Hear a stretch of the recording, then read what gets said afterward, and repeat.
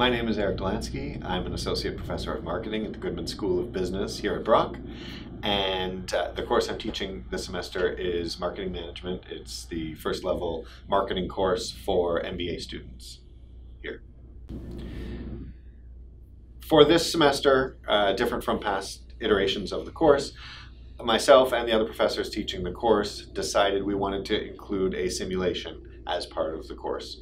So for the last 3 sessions of the class, we are going to be running this simulation, and there are some great points associated with that as well.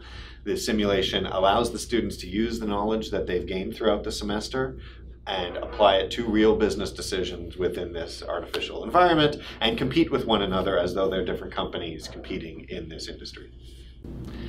I've run simulations like this before in other courses. It started actually as a legacy. I took over a course that a different professor was teaching, and he had included a simulation, so I thought, okay, I will try this. I had done similar simulations when I was a student, and I thought this would be neat, and it worked fairly well for that course, because that ended up being a one-off, and I didn't teach that course again. It isn't something that I continued right away, but we were looking at revamping this course, the marketing management course, this year anyway. And in conjunction with the other professors, Professor Cullen and Professor Ashraf, who teach the other sections of this course, we decided that simulation would be a good use of the students' time and of classroom time to bring some of what we taught, some of the theory, some of the concepts, into action and behavior and decision making.